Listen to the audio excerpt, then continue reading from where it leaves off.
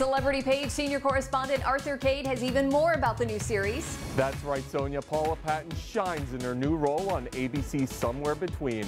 And I sat down with the talented actress to talk all about it in my Hollywood Insider. I knew I was going to have fun with you, Paula Patton. I didn't even want to start the interview. You and I are having too much fun. This is true. This is true. I got to compliment you on your shoe game, by the way. Oh my gosh. Show me these shoes. This is how I wanted to do the interview. This is the only way I will do the interview. Paula Patton's coming in. You're sitting on me. No, first of all, your shoes are awesome. So Thank congratulations. you. Really, because they're kind of more of a girl shoe than a guy shoe. What is the difference? I don't know. I didn't know. Do you like it? You really like them? I think they're gorgeous. Yeah, you don't mind the chunky heel? I mean, I think they're gorgeous. Oh, this is good. The money well spent.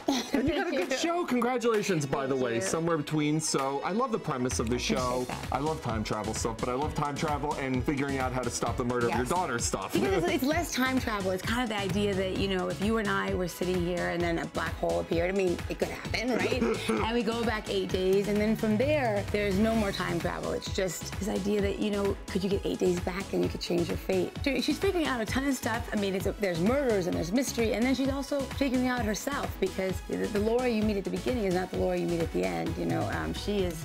I think it's that idea that when you are faced with your greatest challenge, what comes out of you, and your back's against the wall. And I think there's probably things that you lied to yourself about or others about, and then there's things that you didn't, you know, surprise yourself. And so at the end, she's quite animalistic and a bit of a beast. Paula's also opening up to me about what inspires her as an actress and why she almost quit the business altogether.